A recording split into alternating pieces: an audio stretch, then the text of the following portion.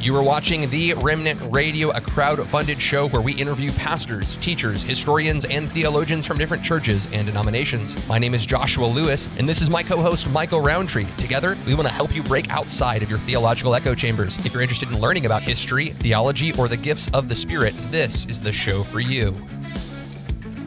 Guys, thank you so much for tuning into this program. I've got Dr. Paul Copan with us. We met him at ETS this year.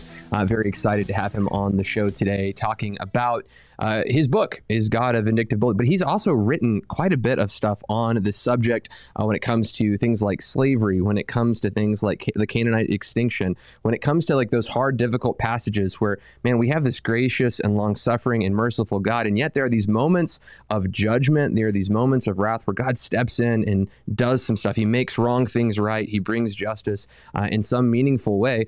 And Paul has been able to navigate those waters in a way that I think lends credibility to the inspiration and authority and infallibility and inerrancy of Scripture, but also paints God as both righteous and just, and not this immoral object of wrath that's just constantly snapping, bringing down hellfire on the bad guys. So I really enjoy Paul's work and am excited to introduce you to his program. But if you are new to the show and you're like, hey, I've never seen a podcast that interviews a bunch of people from different denominations and churches and that kind of thing, check out the subscription down below. You can click to our newsletter and get notified when we come out with content just like this, when we come out with study guides on subjects like this, past interviews that might be interesting to you, future conferences that we're doing, courses that we release, discounts, all kinds of great stuff can be found in that newsletter. So we encourage you to subscribe to the newsletter, subscribe to the YouTube channel. And without further ado, I want to introduce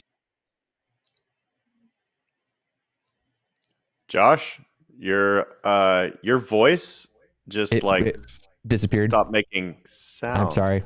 When I cut to the 3-shot camera, it muted me. So what I was going to say is I want to introduce you to my co-host there on the left. That's Michael Roundtree, and then Paul is there on the right. Before we introduce Paul, Michael, you want to tell us a little about, I don't know, the show, what you're excited about? Just talk about things. Yeah, say things. Yeah, say sure. words, Michael. Say words. I'm excited about this episode. It's a good topic. We talked with Dr. John Wallace about it earlier in the year, and we're talking about it again. John, what did I say? Walton, whatever. You said Wallace. Anyway, so you guys can go back and check out that episode as well. And I think Josh and I are probably going to have more alignment with Paul on this episode. So always eager for those episodes that I'm more likely to agree with. But here at Remnant Radio, we interview all kinds, and so that we agree and disagree with. So Paul, excited to have you on the show. And maybe we could just start out like this, if you could. Just introduce us to yourself, some of the things that you've written, and your ministry. I appreciate it. Well, I'm glad to be with you. I am a professor at Palm Beach Atlantic University in our MA Philosophy of Religion program. So Paul Gould and Brandon Rickabaugh, fellow philosophers who are teaching that program. So come join us. We'd love to have you. We also in terms of my own ministry, I basically, it's through the school that I teach, where I have speaking opportunities and so forth. So it's not, Paul Copan Ministries or something like that, but just I'm often asked to speak on university campuses or at conferences or in churches or at various other settings. And so I engage in talking largely about Old Testament ethical challenges. And I have written in the area of philosophy of religion, apologetics, theology, and so forth. But it seems like since my book, Is God a Moral Monster, came out, that's been the dominant theme that people have asked me to speak on. I've done another book, co-authored that with Matthew Flanagan, called Did God Really Command Genocide? And then the third book in that series is called Is God a Vindictive Bully? And I look at the God of the Old Testament as portrayed, and is this in contradiction to the God of the New Testament? And so I'm interacting with a lot of thinkers like Greg Boyd and Randall Rouser and Peter Enns and others who take a different view that looks like they're talking about two different understandings of God: the textual God and the actual God. and I contest that that sort of representation. But anyway, I do work in, like I said, in apologetics, philosophy of religion, theology. But again, we're here to talk about the themes, and my book is God, a Vindictive Bully. So looking forward to jumping in. Yeah. Well, thank you so much for coming on the show and give us your time today. I know it's valuable. Maybe start with, you mentioned some of the reasons that we need to engage with this content. I've noticed that and you've mentioned this in your book, there are enemies on the outside, and it seems at times that maybe there are even enemies within. Can you maybe outline why that is the case? Like why do we, who is this book for? Like these books that you're writing for, it's speaking specifically to these ethical issues, but why do we have to do that? These guys on the outside saying things about the Christian faith and people on the inside kind of pulling apart the Christian faith. Could you maybe weigh in on some of that and why it's important for Christians to familiarize themselves with this kind of material, and your thoughts on the enemies on the out and the enemies within? Right. Yeah, I do try to tackle I call them critics from without, people like Richard Dawkins and Daniel Dennett and other atheistic critics who are talking against the God of the Old Testament. As Richard Dawkins says, that the God of the Old Testament is the most unpleasant character in all of fiction. And I try to respond to a number of those objections, both in my Moral Monster book and also here. But and so there are people who are attacking the severity of God. And so what I'm trying to do is say, hold on, there is the kindness of God that needs to be represented here. As Paul says in Romans 11:22, behold then the kindness and the severity of God. But then you have critics from within, theologians, biblical scholars who say that the Old Testament God is this primitive, barbaric God represented by these fallen ancient Near Eastern prophets or narrators. And when it says, "Thus says the Lord," it doesn't necessarily mean that the actual God is speaking. That just could be the fallen authors or narrators' representation of what he takes to be God. So watch out if it says, "Thus says the Lord." It may not necessarily be the Lord, but just the faulty representation of God by this ancient Near Eastern author who is violence prone, who is fallen and sinful and so forth. So I'm pushing back against that to challenge people who are undermining the integrity of the representation of God in the Old Testament and following basically the pattern of the New Testament interpreters, that they're not making this kind of distinction between the actual God and the textual God. That and people like Greg Boyd, they want to talk about the cruciform view of God, and I'm all about cruciformity, don't get me wrong. But what Greg Boyd does is he takes as his starting point Jesus on the cross when he's saying, "Father, forgive them. They don't know what they're doing." And as though this is all that we have to consider about Jesus, who of course reveals the Father. But there are a lot of texts that are ignored in both the Old Testament and the New Testament. So some of the severe aspects of Jesus that are totally ignored, or judgments in the Old Testament that are affirmed in the New Testament. But again, these are not picked up on by Greg Boyd in his book, The Crucifixion of the Warrior God. 1,400 pages of stuff in there. But as you look at the index, I kept on looking up these texts. Nope. Not in there, not in there. How does Greg Boyd deal with this? Nope, not in there, not in there. So I'm trying to push back on some of these challenges that are coming from inside the church, because Greg Boyd, he wants to emphasize the kindness of God, and we ought to, but downplay the severity of God. But both of these are aspects of the actual God. And it's not just the severity of God that is part of the textual God. And so I'm pushing back on that theme, and trying to expose some of the cherry picking that's going on from those who are, as I call them, critics from within the church, who want to say unhitch, as Andy Stanley has said, to unhitch the Old Testament from the New. Okay. So several times you've mentioned the textual God versus the actual God. Some of our viewers haven't read your books, and so could you maybe dive into those a little bit more and define precisely what you mean by each, and maybe the different positions, your position versus the position of those who are arguing for those distinctions? Sure. Yeah, like I said, I'm taking the verse from Romans 11:22. Behold, then the kindness and severity of God. And as I said, the critics from outside the church, the atheists like Richard Dawkins, they'll emphasize how God is severe, but they'll ignore the full representation of the kindness of God in the scriptures. And then you have, on the other hand, the critics from within the church, people like Greg Boyd and Peter Enns and Randall Rouser and so forth. And they are emphasizing the kindness of God, turn the other cheek. Jesus, who is saying, Father, forgive them, love your enemies and so forth, that is the actual God. And that's whenever there's this, God is bringing judgment through, say, maybe striking someone down to death, like Uzzah or the like. The critics from within, Greg Boyd and so forth, will say that is not the actual God acting.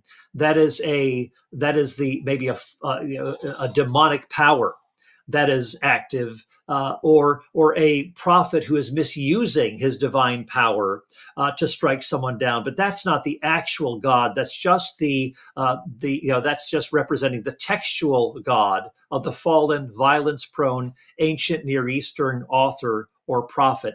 So if we're looking at the actual God, as Greg Boyd says, is revealed in Jesus Christ, and of course I believe that Jesus Christ reveals the one true God. But it's again, it's emphasizing the kindness, turn the other cheek, not striking down your enemies and so forth, those who are opposing the prophets and so forth. So the actual God, kindness, kind, loving, merciful, and so forth, not striking people dead, not that severe God. And so that's the representation. Textual God is the false representation of God in the Old and sometimes the New Testament too. Paul will sometimes misrepresent who the one true God is and so on. But basically the textual God is the faulty, fallen, violence-prone representation of God by this ancient Near Eastern or ancient author. And what we want to focus on is the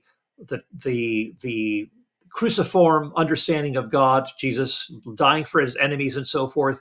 That's the actual God. And what I'm trying to do is say that these two are to be brought together, kindness and severity, and that the downplaying of the severity of God actually gives to us a skewed picture of God, who is represented as gracious and compassionate, slow to anger, and abounding in loving kindness and faithfulness, but he will not leave the guilty unpunished, that God is one who will bring justice, who will avenge, say, those martyrs in Revelation chapter 6, whose blood has been shed by those who dwell upon the earth. And so the martyrs are not fallen, they're in heaven under the altar, and they are calling on God to bring justice, to do what God promised to do, namely to render to everyone according to his deeds. And so that's one of the texts, for example, that Greg Boyd doesn't address. But anyway, that's the textual God, actual God. So feel free to follow up with any questions. Well, yeah, I'll follow up, and I'd be curious both on the critics on the outside, the critics on the inside, when it comes to the new atheist or the Greg Boyd types. They would go to verses in the Old Testament. You mentioned quite a few of them. Slavery is kind of instituted in Scripture. It's talked about through the Mosaic Law. Genocide, commanding to slay Canaanites, right? All of them, men, women, and children, the whole bit. Plagues, right? Fire and brimstone. They would say these are enough to show, the atheists would say these are enough to show that your God is this angry bully. He is this moral monster. He is a bad guy. Why are you following this God? We know in our modern sensibilities, slavery is wrong. And if he's instituting this, therefore he's wrong. He's immoral. We know genocide is wrong. So if God is instituting this, then your God is immoral. Now, on the critics from within, their response to those texts of Scripture is to say, well, they say that, but that wasn't really God saying those things. That was just our best interpretation of God saying those things, which certainly undermines sufficiency and inerrancy and those kinds of things of the Scripture. However, I just kind of toss that over to you. What do we do with texts like that, with critics on the outside, critics on the inside saying we either have misunderstood God entirely or he's a bad guy? How do you engage with those, proof texts? Yeah. Well, first of all, I think it's interesting to note that these people like Greg Boyd would agree with Richard Dawkins that the textual God of the Old Testament is the most unpleasant character in all fiction. So people like Greg Boyd would just say, yeah, I totally agree with you, but that's not the true God, as you were saying. But what I would want to do is push back on some of the representations of, say, what is involved in, quote, slavery. And I go into a lot of detail in my books, but most especially kind of refining a few things in Is God a Vindictive Bully, by highlighting that when you read slavery or slave in the Old Testament, this is far different from what is going on in, say, the antebellum South, where the slave has no rights. He can be beaten to death. If he runs away, he's got to be returned and brought back to his harsh master because he is his property and so forth.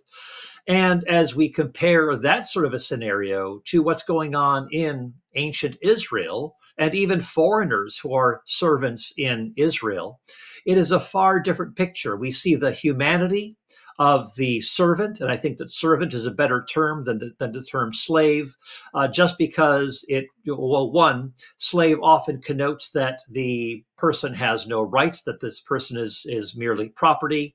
But we also see, that there is like even in a lot of our modern versions, they don't seem to filter very well the language of slavery because it conjures up all kinds of associations with the antebellum South, with the harshness of treatment of human beings, like Frederick Douglass and his family and so forth. So anyway, there are a number of issues to be taken right there. So first, qualifying what we mean by servitude, and I'll give you an example from Exodus 21. It says that if a servant is struck so that he dies, then he is to be avenged. And that's the language that's typically used for capital punishment. So we're not dealing with someone who is just a piece of furniture that's been broken. We're talking about a human being who has been harmed, and that there is capital punishment that comes along with that. I spent 3 chapters on foreign servants in Israel, namely Leviticus 25 in particular, where I unpack this text and show that, it talks about, you may acquire foreign servants. Well, yes, you may acquire foreign servants, just as you may acquire an Israelite servant. In fact, the one who is the sojourner who is living among you, whom you may acquire as a servant, Leviticus says, people don't read further where it says that if this foreigner who is an alien and sojourning among you, if he becomes a person of means or he prospers, that person may actually take on an Israelite servant to work for him. So it doesn't mean that you're stuck in that particular position. You have to actually rise and better yourself.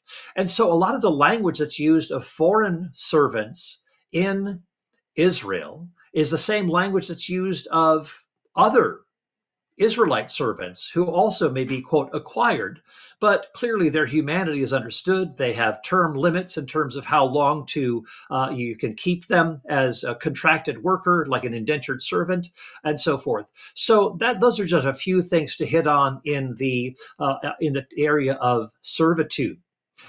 So again, pushing back against the very emotive language and trying to bring clarity to this issue. And we can, again, come back to that if you like. But when it comes to what about the passages where it says man, woman, young, and old? Well, the more I dig, the more I see that this language is strongly hyperbolic. This is part of what we would call the ancient Near Eastern trash talk. kind of like our sports jargon, where we talk about, oh, we totally destroyed that team. We totally annihilated those guys. Well, we don't take that literally. And in the ancient Near East, that kind of language about warfare was not taken literally. You can have that sweeping language, but have lots of survivors. The term haram, sometimes translated utterly destroy, when you look closely, you see actually there's not utter destruction going on. Sometimes it just means exile. For example, God in Jeremiah 25, 9 through 11 says that he is going to, quote, utterly destroy the people of Judah. Well, what does that mean? Well, they're going to go into exile. And the language talks about leaving their cities to be an everlasting desolation. But how long is that everlasting desolation to last? Well, 70 years. So, and then the people come back. So, and again, it's exile. It's not wiping out the people of Judah. We can talk about other texts that people will often point to. I'll give you two examples. In Numbers 21, we have these two Amorite kings who are rising up and fighting against the Israelites. The Israelites want to pass through peacefully and don't want to provoke anybody. They just ask permission to go through. And so these two kings rise up. Instead of letting them pass through, they fight against them. And it says that these kings are going out to battle, out to fight them, the king, his sons, and his army. So clearly, we're dealing with a bunch of combatants rather than non-combatants. Man, just kind of women, children, the elderly, and so forth. They're just not there. Not when they're being attacked. You're not going to bring women and the elderly to attack the Israelites to fight against them. And not to mention, you've got this long hike from the between the two rivers in Moab, which again, it's like an all-night journey that these soldiers go on. So obviously, children, elderly aren't going to be part of this long trek that these soldiers are taking. Fast forward to Deuteronomy chapters 2 and 3, where this battle is recounted. Remember the original context. It talks about the king, his sons, his army, basically combatants. Well, Deuteronomy ramps up the rhetorical language. If you compare it to Exodus, to Numbers, and so forth, the same language that's used is now, then show no mercy, leave alive nothing that breathes, and so forth. So it intensifies the language. And the language is also, that same intensive language is applied to that battle that took place in Numbers 21. But in Deuteronomy, it says, man, woman, young and old. It's using that sweeping, exaggerated language, even though there weren't any women or children or elderly in that battle scene. We can take on another example. The passage which is like seen as the paradigmatic passage, the Amalekites in 1 Samuel 15. Where again, picking up on that rhetorical language, the Lord tells Samuel to tell Saul to, quote, utterly destroy the Amalekites, man, woman, young and old.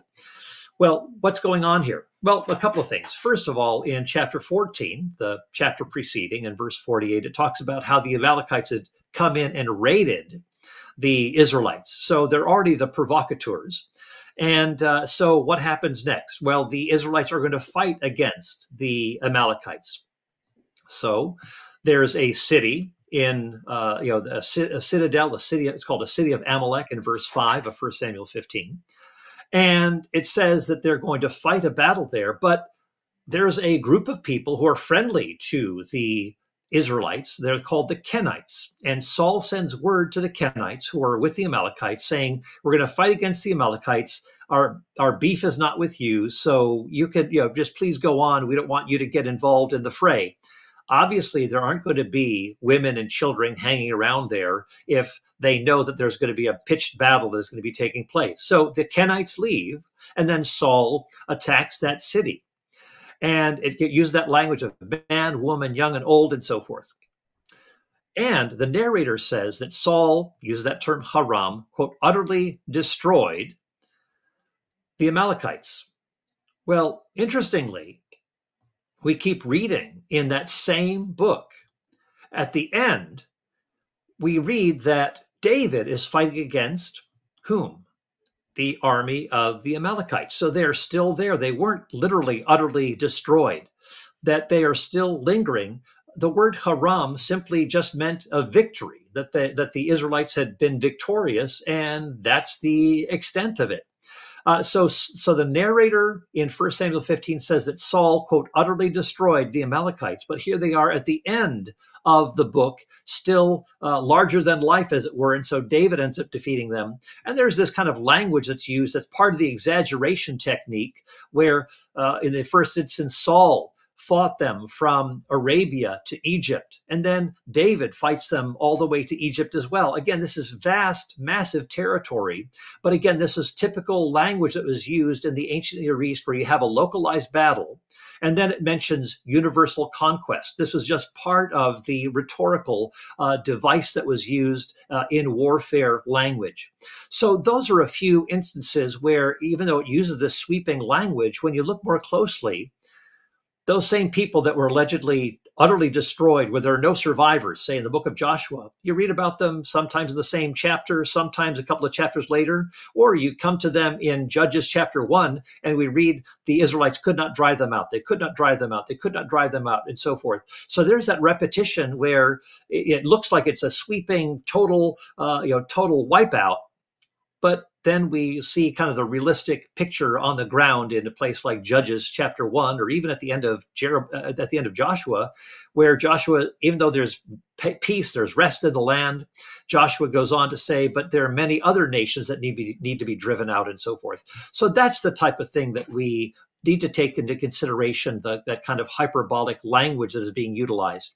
Anyway, those are a few things to talk about, but feel free to jump in. Sure. It's fantastic. Sure. So thank you for that. So I'm just let's say that we grant everything that you said, like, hey, this was not a full-scale genocide. There was a lot of hyperbolic type of stuff going on. It seems that you are still conceding that God does say to do things like drive people out of their homes. God does say, maybe even God says, kill some, or not all, if not all, but like even just like go kill some or go kill one, right? Like, I mean, of course he tells Abraham, go kill your son, but then the whole story plays out and God says, actually don't kill him, right? But still, that picture of a God, like even if it's not a full-scale genocide, how would you respond to the critic who wants to say it's still bad? It's still bad that he's like, I mean, just imagine. So I live in Oklahoma City, and some group of people say, God told me to drive you out of your home, and like that would be terrible. So how would you deal with that? Like you're just dealing with the scale of it, but the core and kernel of the issues remains. How would you respond to someone who pushes back like that? Right. A couple of things. Let me just go back to the warfare question. Keep in mind that, for example, the battles against the Canaanites in the city, like in the various cities that are mentioned, these, and Richard Hess talks at length about this in his writings. He's at Denver Seminary, Old Testament scholar, ancient Near Eastern scholar, and he talks about how these cities of the ancient Near East that are to be where the Israelites are called to drive them out. These are citadels. These are military and administrative centers, which are not places where civilians are hanging out. They are in kind of the more removed area, kind of in the hill countries and so in the hill country, but not in those cities. You might have an occasional person like a Rahab, but basically we're dealing with administrators. You've got a king, Melech, who is like the leader of the army. So these are strategic military citadels and storage places, administrative centers, but they're not where civilians hang out. So that's something to be to consider. When it comes to the matter of, say, okay, let's take Abraham. I do talk about this in my book, Is God a Moral Monster?, where I talk about how when you're looking at the command of God, and you contrast this with somebody who says, hey, the Lord told me to drive you out of your home, or the Lord told me to kill my son. Well, how is that different? Well, there's a huge difference. For one thing, God has been in communication with Abraham for decades. There has been a friendship that has been developing. God makes a covenant with Abraham. And who is at the heart of that covenant? Isaac, his son, a miracle child. God says, you're going to have a child from both your bodies. Though you're older, you're past childbearing, the miracle is going to be that you both will bring a child into this world. And so this miracle child then is going to be that promised child through whom all the nations of the earth will be blessed. And when God commands Abraham to take his one and only son, by the way, Isaac's probably a teenager who can carry the wood for the offering and so forth. Probably could have overpowered Abraham. But again, he submits to this, knowing that he's the promised child. But even before they go, Abraham says, we will go and worship, and we will return. Abraham knows that somehow God is going to bring Isaac back from the dead, or that Isaac is somehow going to evade death in the first place. And so there is no issue in terms of Isaac's longevity. He is going to bring, he's going to have offspring, and through that offspring, there will be blessing that comes to all the nations. So this is a far different picture than someone who says, oh, the Lord told me last night to do this. That totally rips the picture out of the Abrahamic narrative. Look at the bigger picture. Look and see how God has been involved. Look and see how Isaac is the promised child.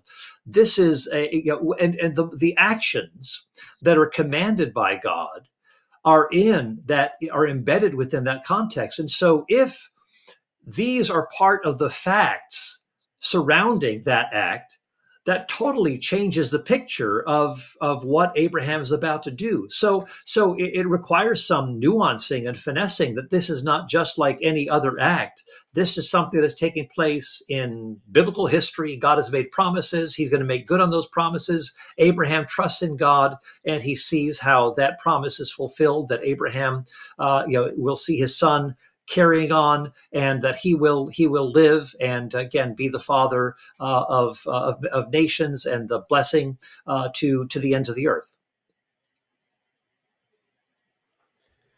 That's great. I'm curious with maybe moving for a moment just from solely the Old Testament and specifically looking at the critics from within. The critics from within want to pit, they're like neo-Marcians. They want to pit Jesus against the God of the Old Testament as if they're two separate beings. And they'll say that there's this kind of Christiform hermeneutic that helps us really figure out which verses in the Old Testament and frankly, the New Testament have to do with actually the Spirit of Jesus. Now, this might sound confusing for people. So I have put together this very informative graph to show what the cruciform hermeneutic is, okay?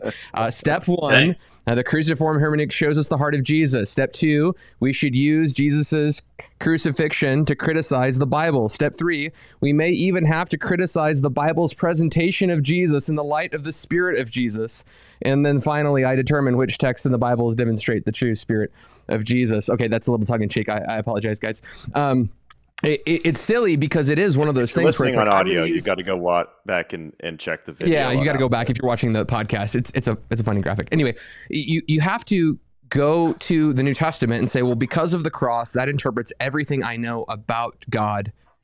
Old, new. I'm just going to rewrite everything based off of this one moment, this crucifixion. But you also have to acknowledge that crucifixion was written by morally corrupt people. Like, Jesus didn't grab a Bible and write down the story perfectly, right? He used the dual inspiration of the work of the Spirit in Luke and Matthew and Mark and John to tell this grand narrative. In the same way that he inspired the story of the crucifixion, he inspired the story through Paul and through Moses and through all these Old Testament prophets. So it's such a frustrating system where Jesus is used to weaponize against the God that he's always been. Paul, I use crayons to explain the cruciform hermeneutic. Could you maybe take a moment to explain what the cruciform hermeneutic is and how it is really inconsistent? Because even in the New Testament, Jesus is portrayed as one who brings judgment and correction and discipline and wrath. So could you maybe take a moment and unpack that for us? Sure. Yeah, the portrayal, and again, some people might, I think maybe Greg Boyd might quibble with your third point, where the New Testament writers are perhaps falsely representing Jesus, at least in the Gospels. And I think Greg Boyd would say, well, no, I think the Gospels are giving to us the accurate picture, but there may be some other things, like Peter when he strikes down Ananias and Sapphira.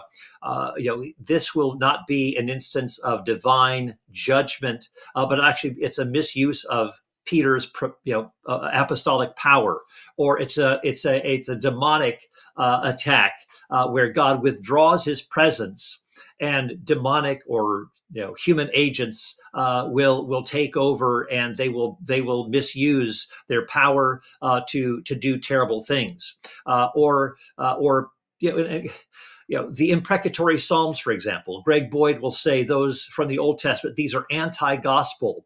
These go against the spirit of the gospel. Well, what's interesting is that the Apostle Paul in Romans 11 and Peter in Acts chapter 1, they actually quote imprecatory Psalms. Well, Greg Boyd says, well, Paul was wrong. He was basically is reflecting his own fallen and corrupt humanity when he is talking about that God is going to basically break the backs of the Israelites and blind them and so forth. That is not an appropriate use of that's not a gospel use of the Old Testament. Again, we see the imprecatory Psalms utilized in several places, including Peter when he says in Acts chapter 1, let his home be made desolate, let another take his office. Well, those are, again, two imprecatory Psalms represented right there, and they're not anti-gospel. And I think the more you probe with this, you're trying to get this cruciform narrative, and we basically have a God who sacrifices himself, a God who gives his very life and prays for his enemies at the end. That's cruciformity. That's the gospel there. Well, yes, that is an important feature of the gospel, but what about other features of Jesus? Things that are, say, in red letters that Jesus is saying, and that actually reflects something a bit different than how Greg Boyd is portraying it. So let me give you a few examples. Jesus is routinely telling parables about wicked vineyard tenants or wicked slaves, etc., and who are not obeying the master or the king who's gone away and so forth. And so when he comes back, Jesus uses language, what do you think he'll do? He's going to cut them in pieces and so forth. Well, Greg Boyd says that's actually not what Jesus means, because you can have things that are correct in a parable and things that are off kilter in a parable, things that are a bit skewed, like an unjust judge or an unjust steward and so forth in Luke 16. So what are we to make of this? Well, Jesus will, it's interesting that Jesus is routinely portraying the ruler as someone who is going to come back and deal severely with those who have neglected their responsibilities, who have shirked their responsibilities, who have repudiated the authority of the king or the owner of the vineyard. And so there is that strong language of judgment against them. In fact, in Luke 18, where there is the parable of the unforgiving servant, Jesus, after he's done with the parable, then offers his commentary about this man being handed over to the torturers. And it says, so will my heavenly Father do to you, to anyone who does not forgive his brother from his heart. So Jesus is offering this commentary of a great severity, that God is not just kind and loving and merciful, but also part of that picture is the divine severity that again often gets overlooked. And Greg says, God wouldn't torture people, God wouldn't do that. So torture, that's just, we got to do something else with that. But again, a very severe statement here. Or jump to to Jesus talking about how in Matthew 18:6, where someone who leads one of these little ones astray, it'd be better for him to have a millstone hung around his neck and to be drowned in the depths of the sea. Or Jesus talking about capital punishment in the Old Testament in Matthew 15, where if someone goes against the word of God, the commandment of God, then, cursing his father and mother, that there could be this potential death penalty of, against that person. And so Jesus saying that was part of the command of God, that was a severe command that was given by God. Greg Boyd says this is Jesus just being ironic and so forth. Well, keep going to the book of Hebrews, where in chapter 2 that there is this judgment that comes by those who violate the law. In fact, in chapter 10, the book of Hebrews says that that if someone were put to death and because of the witness of 2 or 3 persons, how much more severe will it be for those who turn their backs on God, those who apostatize and so forth. So if anything, the New Testament is ramping up the severity rather than toning it down, saying, "Oh, that was bad back then. That was misrepresentation of the true character of God." Here, the New Testament is saying, if you repudiate these things, then the judgment is more severe. Jesus does the same sort of thing when he's talking about the cities of his own day that would be more tolerable for Tyre and Sidon and Sodom than for Bethsaida and Chorazin of Jesus' day, because if the miracles performed in these cities had been performed in Tyre and Sidon, they'd have repented in sackcloth and ashes. So Jesus is ramping it up and saying it's going to be much more severe for you, because here someone like someone greater than Solomon, or the Queen of Sheba or so forth, far greater than Solomon, and you're repudiating this messenger. So anyway, those are some of the things that we could talk about, but I'll finish with this. In Jude 5, our best New Testament manuscripts read this Christological understanding of the Old Testament judgment on Israel. It says Jesus, after he had delivered the Israelites from Egypt, destroyed those who did not believe. That's Jesus. So I can talk about Jesus and his casting Jezebel on a bed of sickness in red letters in Revelation 2.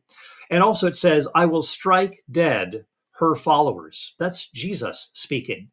So I could go on and talk about other severe passages, but hopefully that gives you a picture of how the critics from within are ignoring large swaths of scripture in order to have this textual God versus actual God sort of dichotomy. And it just doesn't work. In fact, I go through toward the end of the book and compare all of these texts that Greg Boyd is saying, oh, this is the textual God. That's not the actual God.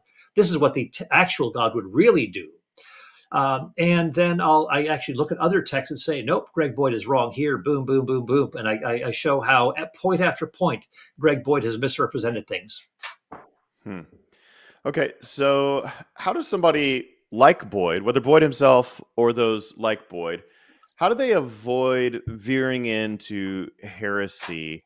For instance, I think I think that it veers outside of orthodoxy if somebody claims that there is no final judgment. And I don't remember, or I don't know what Boyd actually thinks about that. I read other things that he says, and it sounds like, man, do you believe in final judgment? I would guess you might be a universalist. I don't know. No, he would be a universalist. Is he? Yeah, I don't know. I don't know if he's. I don't think so. I think he would hold to a view of say hell or final judgment as being a kind of conditional immortality, that there'd be a cessation of existence. I think that's where Greg would lean. I haven't seen his taking a universalist turn. Right, but like if you can't let your mind go to a place that God would ever judge anything on earth, then it follows you don't believe that he can judge in eternity. So it seems like it necessarily leads to that place. Now, if he says there's some kind of condition, my guess is he would maybe say, well, there's just like you said, there's a withdrawal. Even a withdrawal is a judgment. So I don't know. It just, I just get nervous about this cruciform hermeneutic, because you start picking and choosing the Bible, then you start redefining who God is, and it's almost, and then you start redefining final judgment, and maybe there's not a final judgment. I'm not necessarily putting that on Boyd because I haven't read him that he says that, but that is logically where it leads. And Right. I get concerned about that because it's just a picking and choosing. So Yeah. Yeah, let me go just ahead. jump in with a few maybe qualifying remarks. You're right. Greg Boyd does talk about kind of this withdrawal, that God withdraws His presence, withdraws His grace, and that human beings or demonic beings fill the void. But God doesn't actually directly bring judgment upon people. He doesn't strike people down like Uzzah when he touched the ark or something. That God doesn't do that sort of a thing.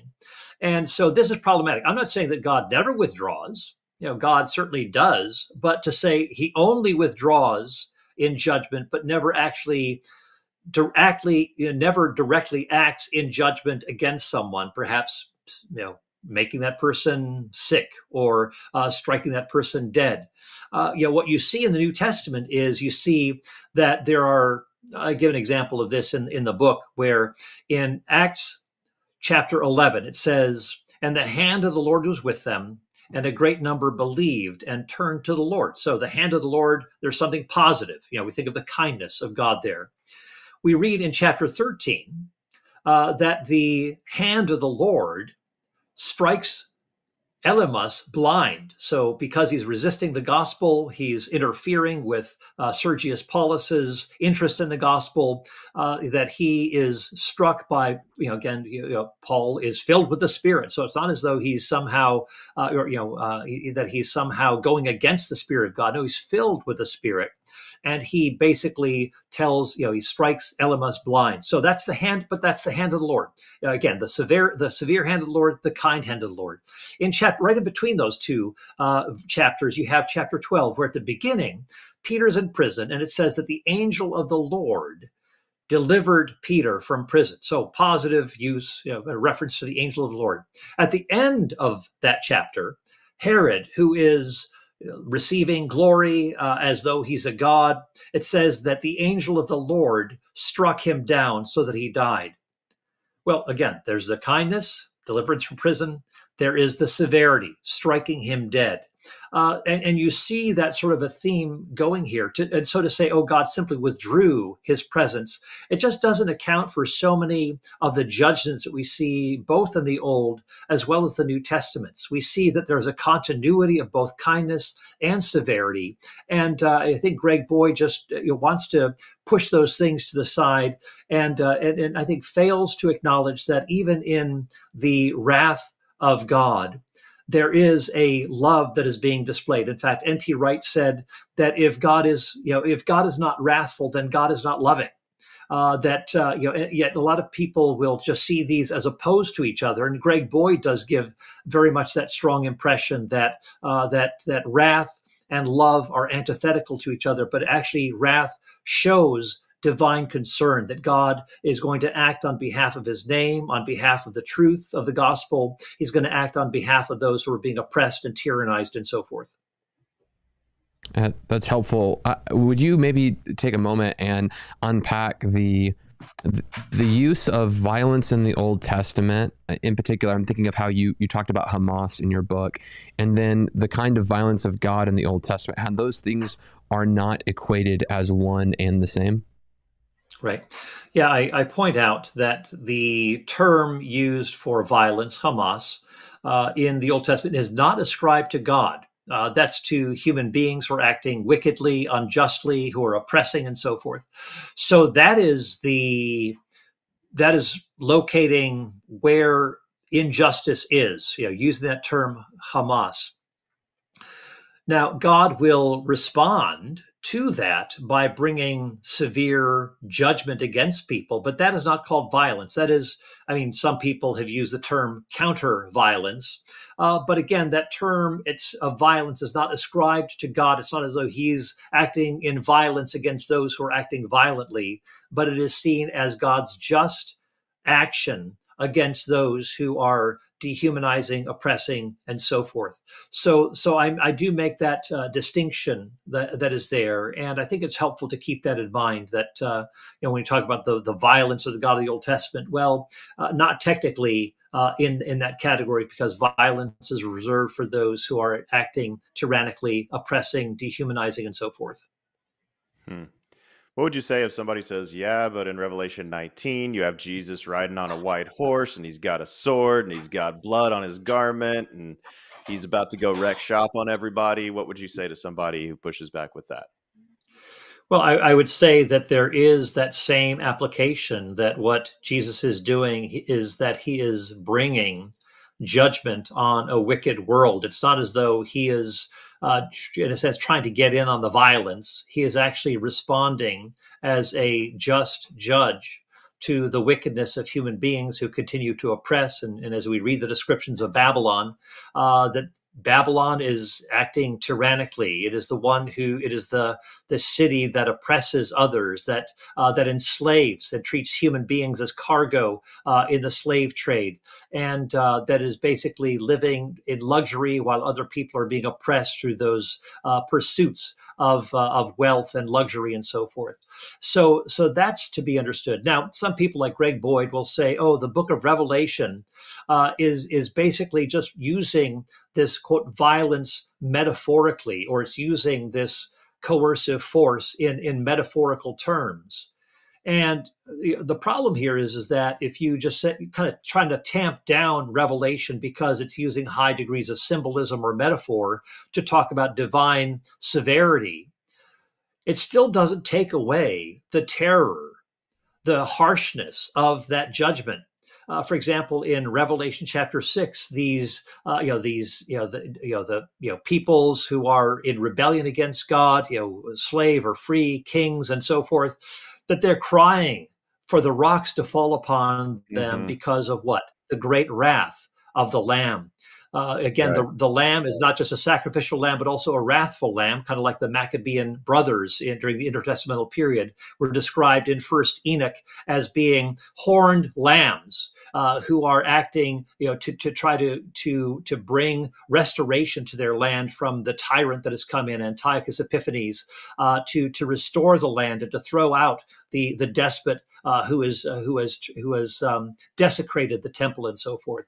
So again, that Revelation is picking up on that kind of language of the severity of the wrath of the Lamb, and there is terror there, there is fear, and so metaphor isn't going to that easily takes care of the fear, the severity, and so forth. No, it does not do that. Of like Jesus having a giant sword and coming to make war with his armies is a symbol that he's like a fluffy Care Bear, yeah.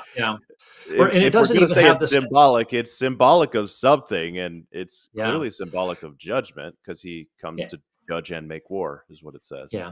I mean, Greg Boyd would say, well, of course, he just speaks, and with a sword coming from his mouth, and the enemies are done away with, that they're gone. But that seems to me like it is a direct action against them, not simply withdrawing his presence, but he is being active in judgment, just like he is in Jude 5, where it says Jesus, like I said before, Jesus, after he had delivered the Israelites from Egypt, destroyed those who did not believe. So that's the kind of scenario that we have going on here. And I like to quote C.S. Lewis on this in the Chronicles of Narnia, that Jesus, like this Aslan figure, he's good, but he's not safe. Yeah, could you maybe unpack another section of your book where you talked about the hermeneutic of our critics from within would like to say that there's a difference, or not that there's a difference, that there's actually a similarity between you have heard it said and you have heard it written, and they kind of conflate these two things, and that's one of the ways they're able to pit Moses against Jesus. Could you maybe weigh into that for us?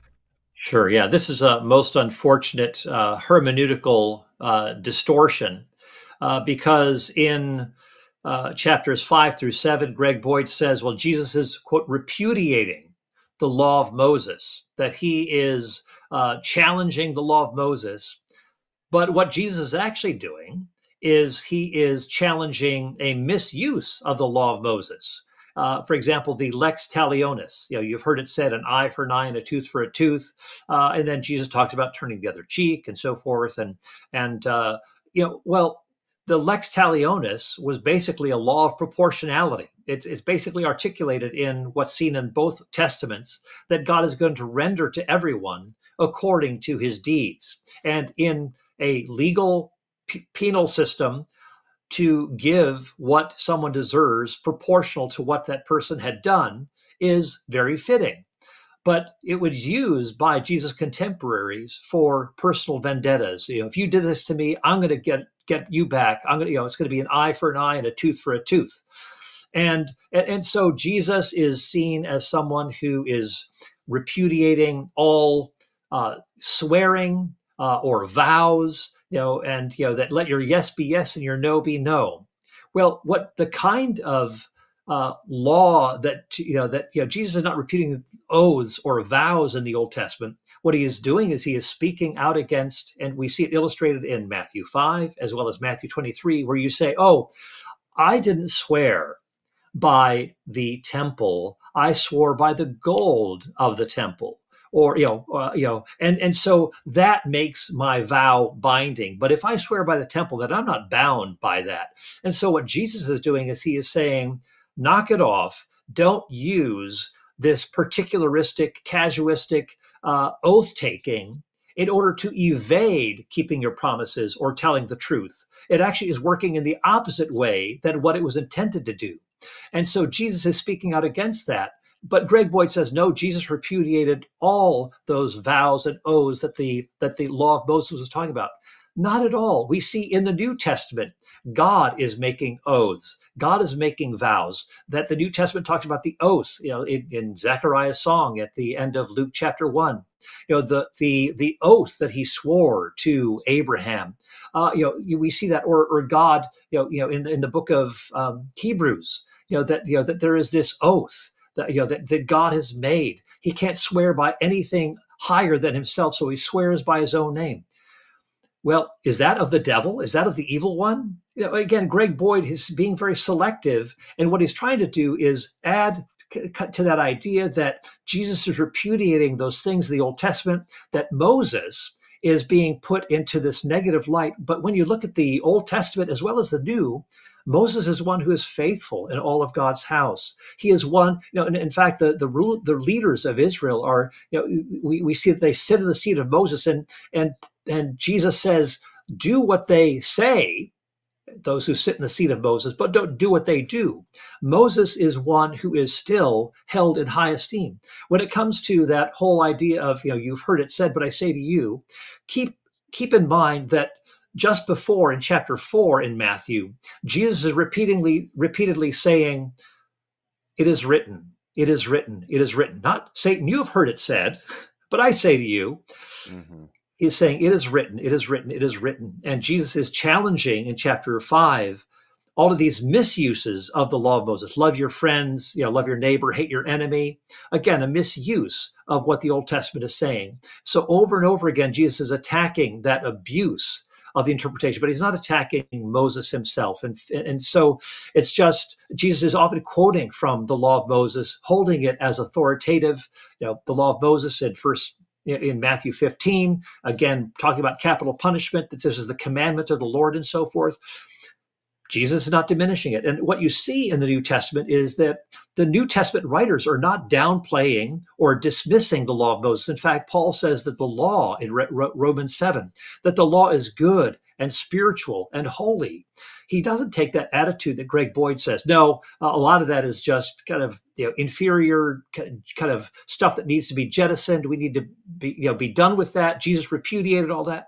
No, we do not see that picture at all. So what I'm trying to do is adopt a hermeneutic that resembles, as closely as I can, that resembles what Jesus and the authorities of the New Testament were doing.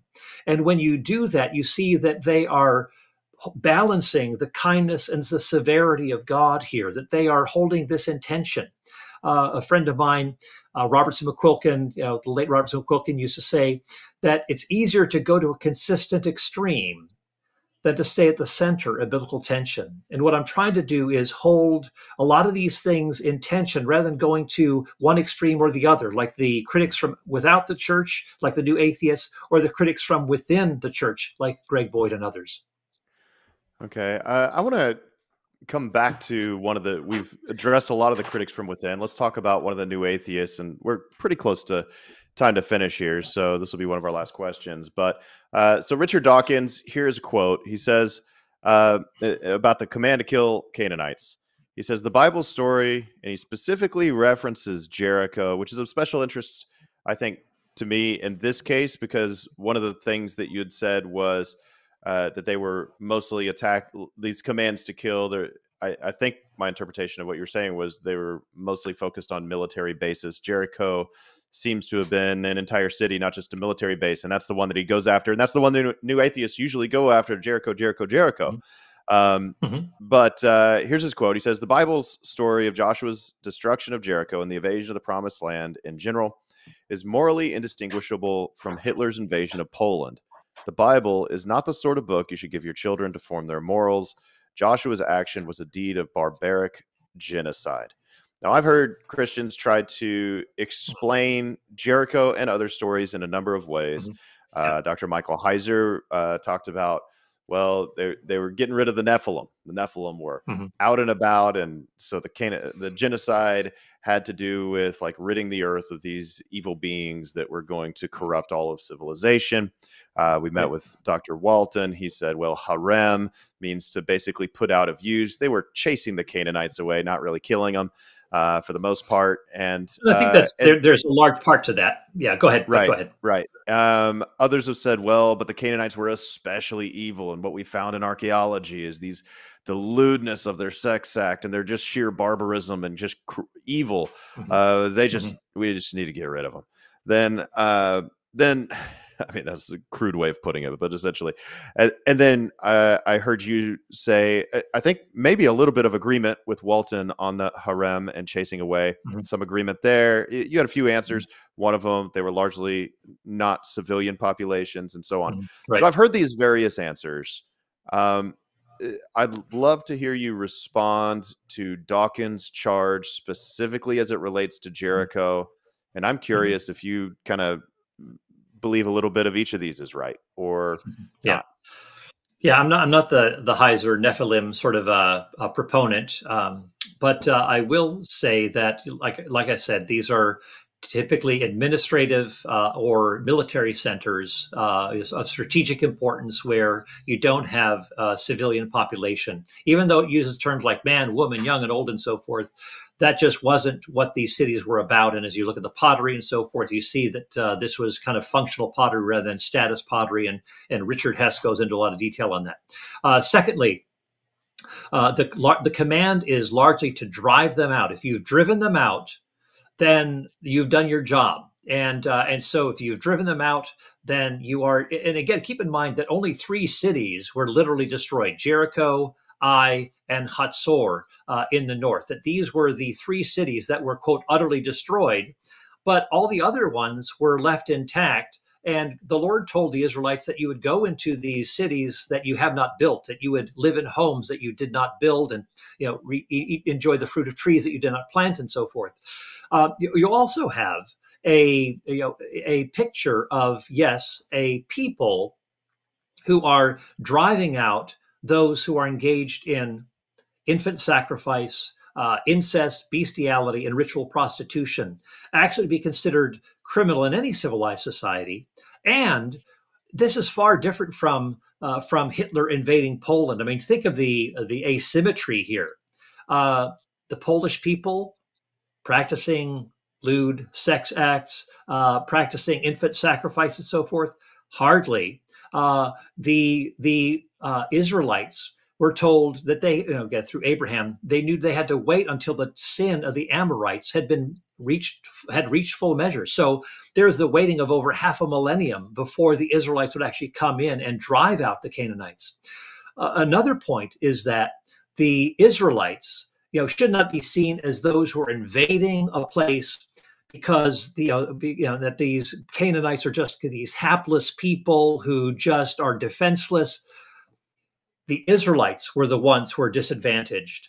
The Lord told them, you're going to go, these cities are going to be large and powerful, that you are going to be outnumbered, the people, they look like, giants. You'll feel like, we feel like grasshoppers in their sight and so forth. This was something that would arouse fear. And as John Goldengate, the Old Testament scholar, says, that going into this sort of a scenario was. Can you hear me okay? I think I've frozen here. Disrupted in a little bit. You said Golden Gate was the last thing I heard from you. Okay. And he's out, guys. Well, we're right at the hour mark, so that is kind of a bummer. I wonder if his computer died, because that looked like it was having a hard time processing there for a little bit. But it's literally 5 o'clock. I mean, it's right at 5 o'clock. He was like, not a second later, can I talk to these guys at Remnant Radio? No, I just. He's well, like, Paul, I if am you're watching out. this later, thank you so much for coming on. I'm done. Go he ahead. said, this is probably our last question. I don't care if Josh had another one. It's over. It really was a great interview. I would really encourage you guys, check out Paul's books. Is God a moral monster? Is God a vengeful bully?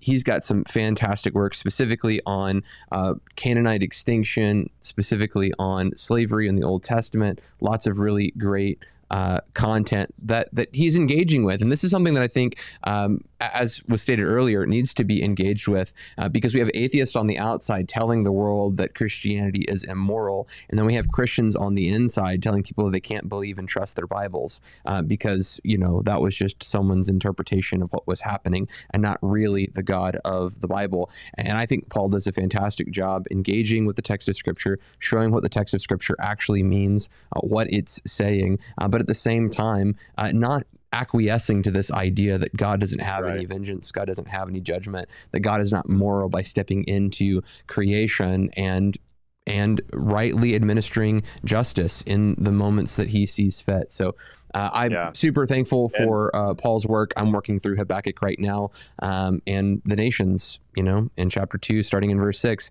it's actually the nations that are the ones that are crying out judgments against Babylon. God's raising up prophets from among the nations to declare these things. And these are the very things that they're declaring sin against: idolatry, sexual immorality, these kind of predatory lending system, getting drunk, making shedding blood for profit. These are the things that the nations are actually crying out to Babylon with great woes, saying that your time has come, you're going to end in destruction. And it would be right and fitting for God to step in judgment and administer justice to a nation, where to grow up in that nation is to be oppressed, but then to grow up to be the oppressor. Anyway, I think that that's part of our Western context and our Western worldview that blinds us to the text of Scripture. We live in a world, in a society where SA offenders, I have to say that because of YouTube, but offenders of small children, these criminals, they get slaps on the wrist, and in the Bible, you commit an act like that, you get put to death. So, we live in a world where there aren't consequences for heinous and evil sins. We're slaughtering innocent unborn children by the droves, millions of them. And to think that, we are going to have some kind of moral high ground and tell God what's just and unjust, it is absolutely obtuse. And I think it's because we live in a day where murder's okay. We live in a day where this kind of immorality is just acceptable. The idea of a God that brings judgment against those things, I think it's really has more to do with our sinfulness and our willingness to create God in our image than us submitting to God's justice and saying it's right and fitting for you to do what you will. Anyway, so those are my 2 cents on that show. Michael, do you have any kind of closing thoughts before we wrap this thing up? Yeah, I just want to encourage our people that there's anyone viewing this, listening to this, that just to be real careful with people who call into question the Scripture. And I'm talking, we expect that from the world. We expect the world not to believe, but the people who are like, I'm a Christian, I'm a pastor, and I love the Bible, but then they try to tell you, well, what's said in red letters is what really matters. And well, Jesus never talked about this subject, so this subject doesn't matter. Or, well, that was Old Testament, and that was vengeful God Old Testament, but this is New Testament. and they try to like pick and choose from the Bible. And one of the common ones that I'm seeing today is that, well, like, and he mentioned this of Boyd, but I've also read it in Pete Enns and others, where it's just basically, well, the Old Testament was just basically like, yeah, it's God's word, but it's really more like God's kids' words about God according to their ancient understanding. And then they try to use their high scholarly sophistication to try to show like, hey, the way they talk about God is the way the pagans talked about the pagan gods and so on. They're like this warrior God, like, and so they start talking about that. But the best way to understand, like, how should we interpret the Old Testament is we want to go to the apostles and say, how did they understand it? Because if I believe in a risen Christ, why do I believe in a risen Christ? Well, I mean, we can go through all the like apologetic evidence. We can also say, well, the apostles wrote it down. It's according to the scriptures, all this. But the apostles interpreted the Old Testament like this. I'm actually preaching on Matthew chapter 1 this week, where it says, and this fulfilled the word of the Lord through the prophet Isaiah. Isaiah spoke, but the Lord spoke. Or there's Acts chapter 1, verse 16. The Holy Spirit spoke by the mouth of David. And all throughout the Old Testament, it'll interchangeably say, the Lord said, the Holy Spirit said, David said, Isaiah said. The way that the New Testament authors viewed the Old Testament is that it was God's word, not that it was just God's kids' words about God that was just a little messed up. And so I just want to encourage our viewers, don't fall for that. Like, hey, we need to sort of pick and choose from the Bible or anything like that. I think the place that you end up is in a place of heresy because you basically redefine who God is, and it ends up not being the God as historically defined by the church and by I think scripture. I don't see your video camera yet, Dr. Copan. There he is. Did your computer came die? Back. He came back. Did your computer die, Dr. Copan? It says guest has muted themselves, so I don't know if you can unmute yourself if you can hear me. This is like one of those movies where awkward like if moments you where it's like, do I end the broadcast because we're kind of there? Here he goes. It says they muted themselves. He is currently trying to unmute himself. He is looking. Well, what I was gonna say, guys, this is the blessings of doing live streams. Okay, like you get the raw, uncut, unfiltered stuff, but that sometimes comes with technical difficulties, which is okay. I'm gonna wrap it since I see that Dr. Copan still looks muted, is what my system is saying. And he looks wonderful, but unless he can interpretive dance some closing thoughts or mime me something, it might not work. So anyway, guys, thank you so much for tuning into this episode of Remnant Radio. If you want to stay tuned with other episodes like this, or maybe the next time we have Dr. Copan on, I would encourage you very much to subscribe to the channel. And more than anything, check out the newsletter so you can get updates for all of the shows that we're coming out with and all the different pieces of content that we're developing. We finished a study guide on the first 5 parts of our responding to cessationism that has been released to everyone. So if you're interested in that, all you have to do is subscribe to that newsletter, and then you can get that update as well. But without further ado, we want to thank you so much for watching this episode of Remnant Radio, and we'll talk to you next week. We'll be next week, Wednesday. Got a lot of videos that we're going to be taping here soon on Wednesday from 4 to 5 p.m. Central Standard Time. Blessings, guys.